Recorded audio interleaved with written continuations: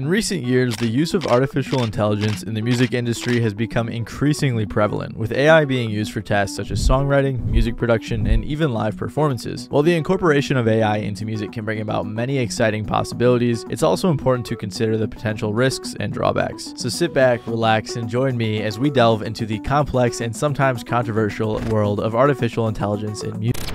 Did you guys like that intro? Because I didn't come up with it. That was actually a script written by ChatGPT. ChatGPT is an artificial intelligence chatbot created by OpenAI that has been going viral as of late. I told it to write me a really good introduction to a YouTube video about the risks of artificial intelligence in music, and it did just that. I think it did a pretty good job too. I also used some AI generated images in the intro as well. But what do these AI generated images and scripts have to do with music? Well, the recent advancements of artificial intelligence have raised important questions in the music scene, with the main one being, what does AI mean for the future of music? Well, to understand that, we first have to understand what AI is.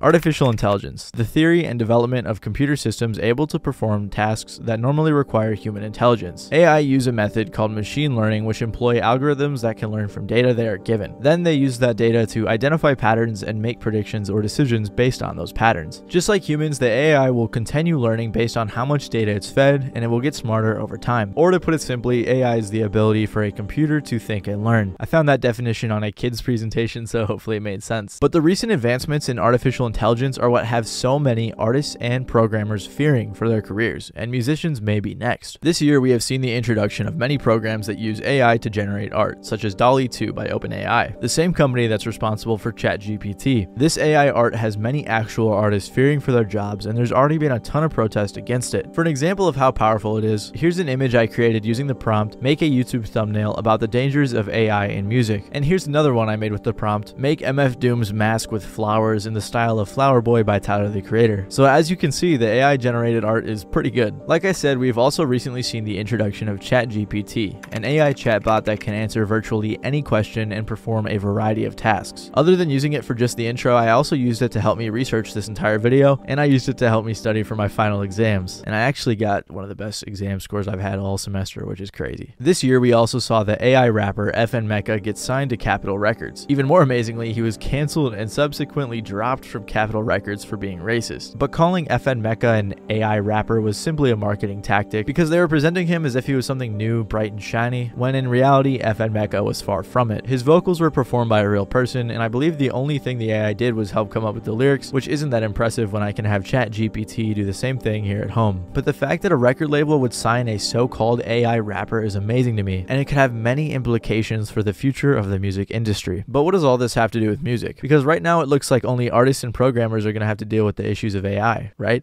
Well, artificial intelligence within music is actually already here, and it's only going to keep getting better. AI in music is nothing new, and it actually dates back to the 1950s. In 1951, a British computer scientist named Alan Turing, who some refer to as the godfather of computer science, made a machine that generated 3 simple melodies. The audio was lost for a long time, but researchers in New Zealand were able to find and restore it, and this was the first ever recording of computer music sounds like.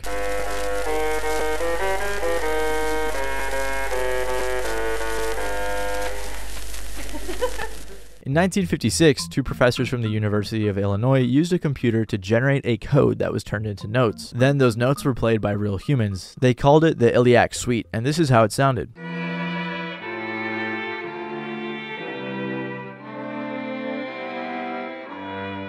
It wasn't the greatest, but for a machine-generated composition in 1956, it was amazing. In the 80s, a composer by the name of David Cope created something called Experiments in Musical Intelligence, or EMI. EMI would analyze existing music and create new works based on it. Instead of the AI or humans performing the notes, he used a disc lavier, which is a type of piano that can basically play itself, meaning that no humans were involved in the process of creating or performing the music. In 1997, Cope presented 3 compositions to an audience, one by a music teacher by the name of Steve Larson, one by the legendary composer Johann Bach, and one by EMI. The audience was supposed to guess who made what, and they mistook EMI's AI-generated composition for Bach's. So basically what I'm saying is that in 1997, AI could already create compositions that rivaled legendary composers. However, understandably, throughout the evolution of machines in music, people have both opposed it and been scared of being replaced by it. Kind of like we're seeing right now with artists in response to AI-generated art. John Philip Sousa, the American composer who created many military march anthems, said, "The time is coming coming when no one will be ready to submit himself to the ennobling discipline of learning music. This is especially funny because he said this in response to the invention of Thomas Edison's phonograph, and although he wasn't entirely wrong, people to this day still do learn how to read, create, and perform music. It's just a lot easier now than it was back then. In the 1970s, guitar players were afraid of being replaced by synthesizers, and they tried to start a movement to break any synthesizer they could find because synthesizers were becoming much more available and affordable at the time. And after the introduction of digital audio workstations, the legendary bassist Anthony Jackson was very serious when it came to his opinions on technology and music. I'll outplay anybody using the machine, or I'll die. Where you find a superior talent behind the machine, you can get superior performance out of the machine. And he was right, because for the longest time, AI generated music and computer programmed music was only as good as the person using it. However, that may soon change. In the past few years, progress in the AI music field has accelerated rapidly, thanks to research teams at universities and investments from large tech companies such as Google. Magenta is a project that is backed by Google with the objective to explore the role of AI as a tool in the creative process. Another project that Magenta is currently developing is called Ensign, an AI that instead of creating new notes, creates new sounds. They made an instrument that can take multiple sounds and then the AI will cross them together, creating a new sound. The Magenta team has also created plugins for DAWs such as Ableton that can listen to something like a bass line, for example, and then it will use the AI to create a drum pattern to go along with it. You can use the Drumify plugin to take that bass line and create an accompanying drum beat to kind of continue your compositional process. Let's just hear a quick example of this in practice. So first you're going to hear a bass line that somebody made. So now we're going to take that and we're going to turn it into a drum beat to accompany with Drumify.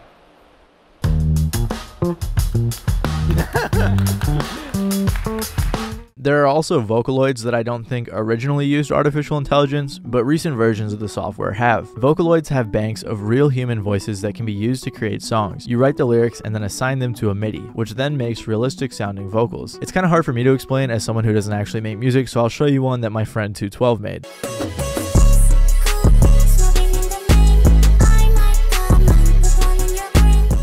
Sounds pretty cool, right? I'd also probably get killed in the comments if I didn't mention Vocaloid artists like Yame. I think I said that right. I don't know, man. There's so many weird things that I just don't know how to pronounce. And I have the stress of the world on me because thousands of people are going to watch this and I'm going to get comments, oh, you said it wrong, you said it wrong. There's just so much weight on my shoulders. And these are just a few examples of how AI is currently used in music. There are plenty of other ways that AI is incorporated into digital audio workstations and other music-related programs. It's also used in algorithms on streaming services like Spotify and SoundCloud to help music reach its target audience and to help smaller artists get discovered. But all the uses of AI in music are just powerful tools to help musicians. So why does Grimes say, I feel like we're at the end of human art? How could AI ruin music if it can't even create its own? Well, actually it can. OpenAI, the company responsible for Dalle 2, ChatGPT, and many other powerful AI programs, also created Jukebox. Jukebox is an AI that generates new music all the way from the instrumentals to the vocals, after being fed samples. Like I was saying in the beginning, the AI will listen to all the music it's fed, and then try to predict what will come next, resulting in music like this.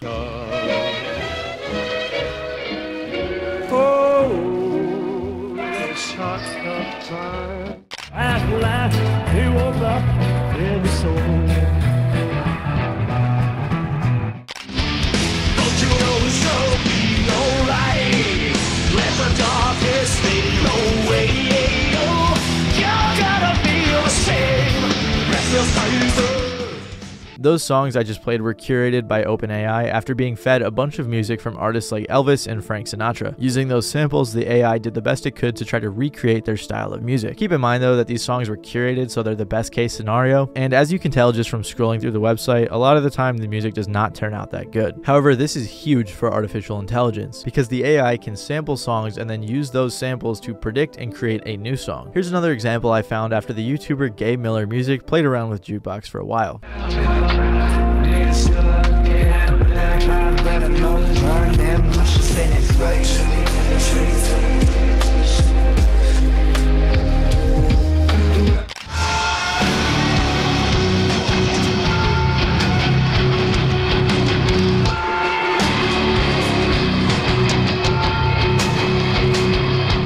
Those Those songs were actually surprisingly good, and I also think that the AI added the vocals on its own. So what I mean by that is that there were no vocals on the instrumentals that Gabe used, so it just kind of pulled those out of thin air or whatever database it has. Another company that did something similar was Over the Bridge, a company that used AI to create an album called The Lost Tapes of the 27 Club. The AI was fed a bunch of songs from artists like Kurt Cobain and Jimi Hendrix, and then generated the entire instrumental and lyrics, although the lyrics were rearranged and sung by real humans. The goal was for the AI to create new music by predicting what the late artist may have made next, but the instrumentals are actually very impressive for artificial intelligence.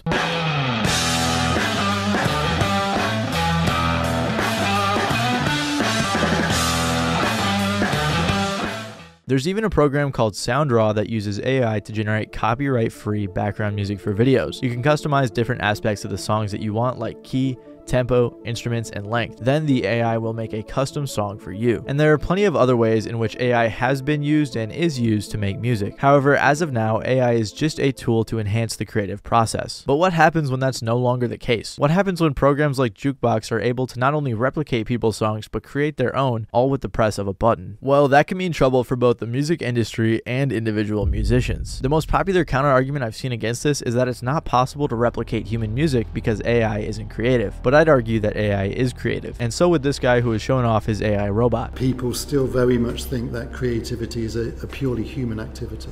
And I hate to break the bubble, but AI is able to be creative. I also figured, why not just ask the AI itself if it's creative? It responded, yes, AI can be creative. AI is capable of generating original ideas and finding creative solutions to problems. AI can also learn from experience and data analysis to develop its own creative processes. It also said, I use a variety of techniques such as machine learning, natural language processing, and deep learning to generate creative outputs. By analyzing data and exploring potential solutions, I am able to come up with original ideas. And anyone that's making music either consciously or subconsciously pulls from something they've already heard when they're making new music. The process is the same when it comes to AI. It's pulling from information it already has and using the information to create something new. And this could be very bad news for the music industry. Imagine you pair a money-hungry record label and technology that can replace all of their artists for free, and you might have a pretty bad combo. Like we saw with FN Meka, labels are already willing to do it. I saw a YouTube comment in regards to the FN Meka situation that I think sums up the idea of this video fairly well, and it said, this definitely feels like the logical conclusion of the music industry in late-stage capitalism. Shameless, formulaic products with all humanity detached. The industry would love nothing more than to spit out generic,